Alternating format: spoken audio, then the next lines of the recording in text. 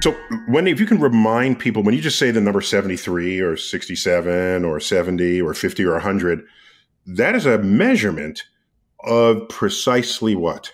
That is a measurement of how fast the universe is expanding at the current time. It has units of inverse time. So it is also a way of getting at the age of the universe. It, in detail, is kilometers per second per megaparsec. So when we talk about a Hubble constant of 70, we mean 70 kilometers per second per megaparsec. So for every megaparsec an object is away from Earth, from our galaxy, it'll have a recession velocity of 70 kilometers per second.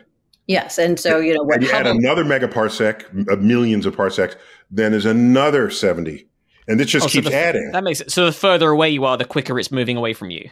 Exactly. The rate at which that's that was happening Edwin Hubble's original discovery. What he showed is the farther away a galaxy is, the faster it's moving away from us. And so those units, he first plotted that, and so we named the unit of that. So it's basically the slope of that line, I think, right? That's exactly what it is. Yeah. The slope Okay. of that correlation is the Hubble constant.